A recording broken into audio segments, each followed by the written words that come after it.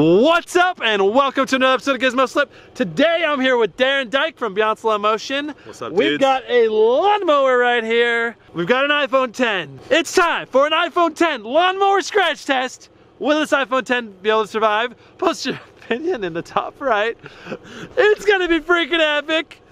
Let's get started. I'm almost concerned for somebody who thinks that it's going to survive. Here we go.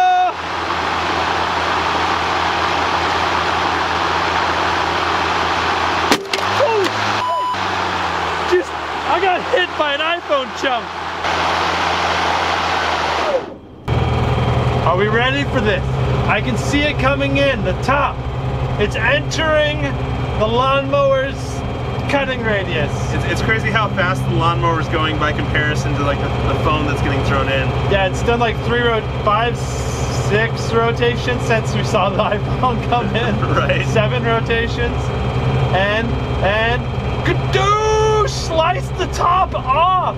Completely off the phone. Second hit. Damn, Camera dude. chunks going flying.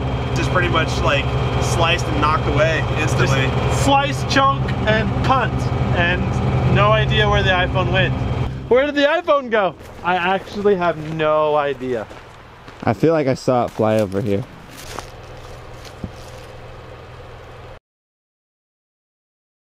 So we just looked at the instant replay. That phone flew like mega distance. Let's see what we can find. The camera lens right here. Like, I know that there were some chunks, but I can't seem to find them. I know like the top half was like sheared off of the phone. Okay, so we've got the iPhone 10 here. That